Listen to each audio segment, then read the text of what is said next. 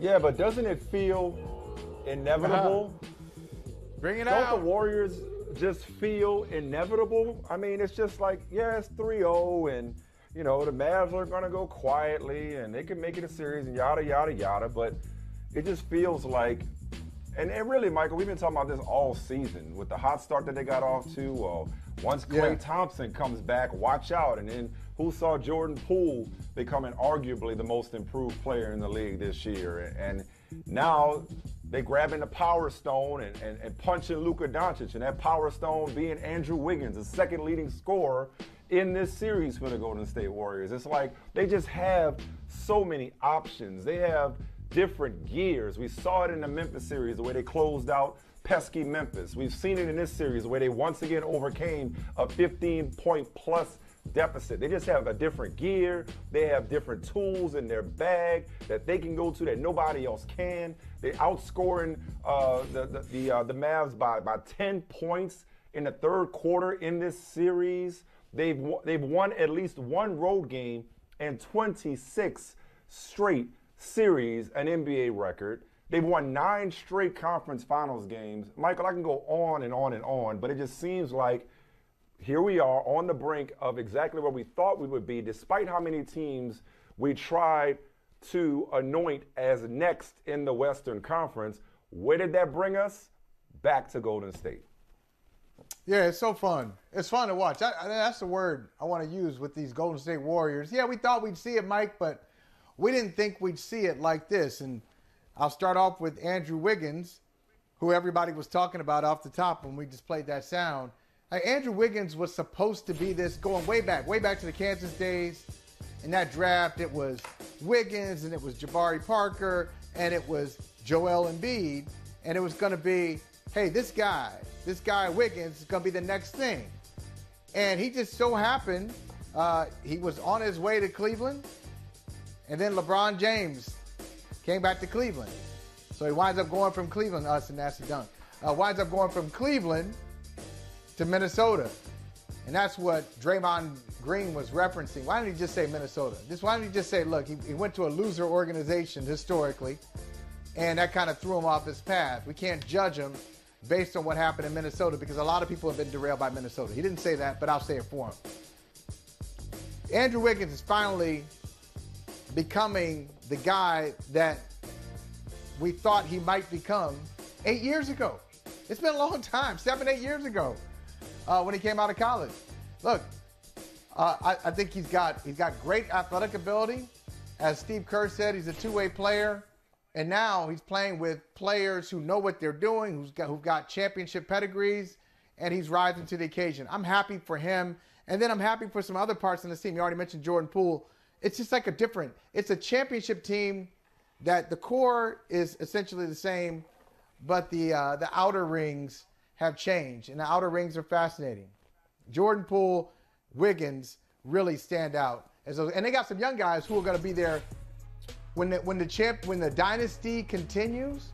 They got some young guys who are going to be major players in the next couple of years. I'll throw you a fastball down the middle in a second, but I do want to say this about Wiggins. No, he's not the guy we thought he was going to be coming out of Kansas, because the number one overall pick is not a role player.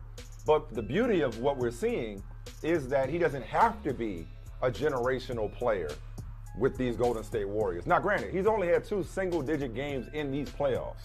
And like I mentioned, he's been the second leading scorer for the Warriors in this particular series. But and he's an all-star. He's an all-star starter. He's an all-star starter. And he finished Luka Doncic last night. But no, I'm saying, like, he doesn't have to be the second coming of Scottie Pippen or whoever we thought he was going to be coming out of Kansas when he was drafted by Cleveland, and LeBron decided he wasn't trying to wait for his development. He can be a guy that doesn't have to carry a scoring load, but just has to concentrate on locking in Luka. Or he can be a guy that you don't see coming scoring-wise. But to your point about the Wiggins of the world, who's still got some years left, depending on how long he stays in Golden State, but whether it's Kuminga, whether it's Moses Moody, whether it's Poole, whether it's the injured at the moment, Gary Payton II, they still have gotten nothing, next to nothing, from Jonathan Wiseman.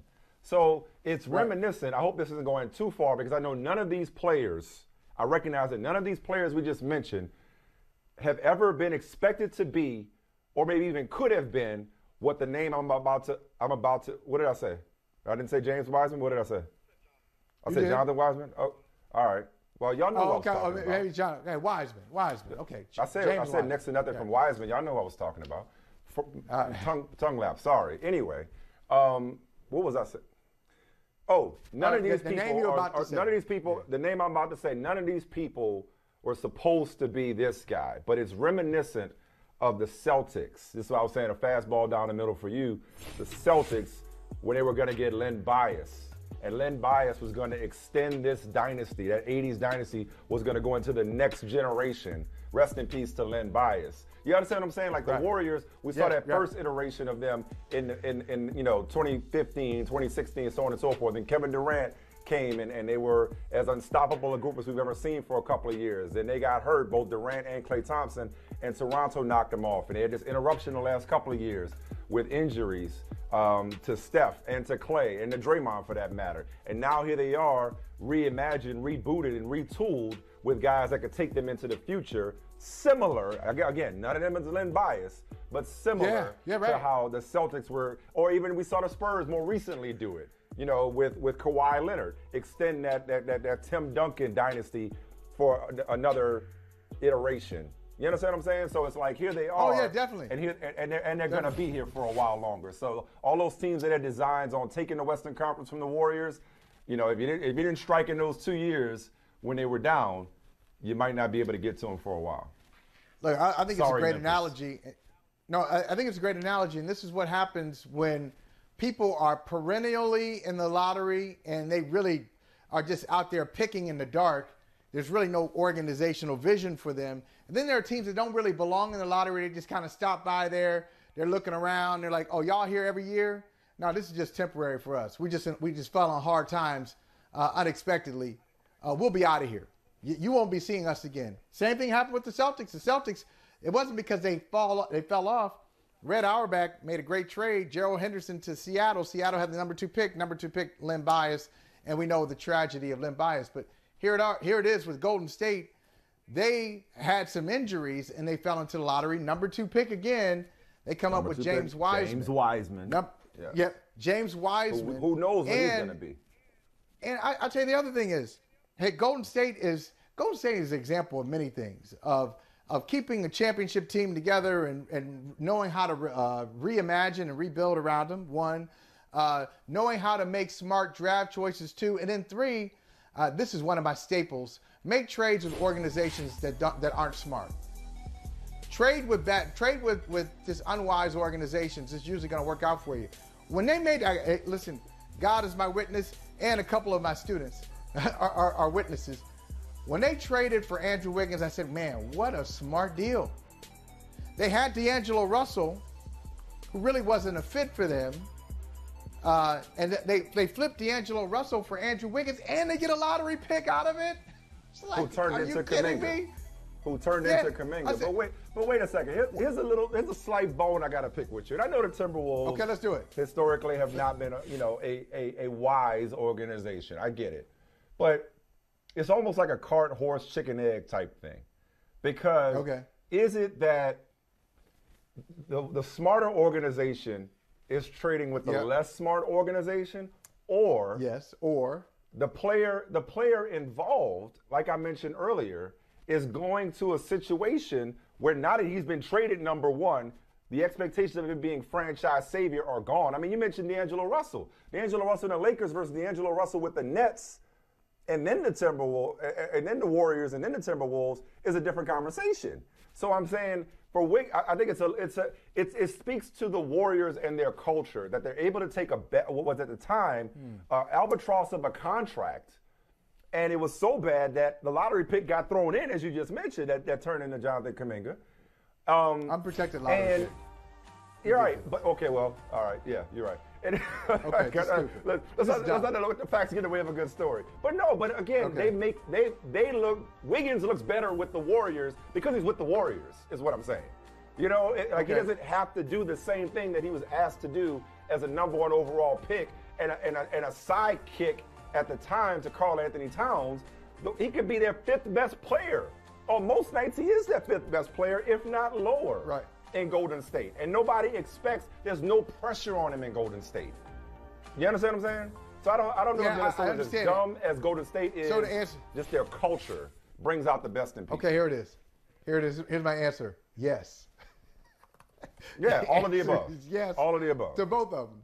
To both of them. They are stupid. They are stupid. And that's why they've been in the playoffs twice in the last 18 years. Okay. Well, that's one. Okay. And then 2, yes, Golden State had the vision to say, yeah, we'll take Andrew. Oh, you're going to make Andrew Wiggins available? Bring him into our culture. The way we're going to use him, it's going to work out just fine. Good for them. I didn't think the series, I thought Golden State would win the series. I didn't think they win it this easily. Well, you know what else is crazy is like, you know, we even talk about Kevon Looney. We've had 2 games that have happened since we last talked. We even talk about Kevon Looney. You know, it's like they're getting contributions. They're so deep. They're as deep as they've ever been right now, and versatile. And they win in such a variety of ways. And they just tease you. They play too much. Sometimes they play too much to their own detriment. Other times it's like, oh, we got him. We got him, about to steal this one, and bam, off they go. Hey, thanks for watching Brother from Another on YouTube. Make sure you hit subscribe before you leave, and be sure to watch us 3 to 5 p.m. Eastern Time on Peacock. Appreciate you.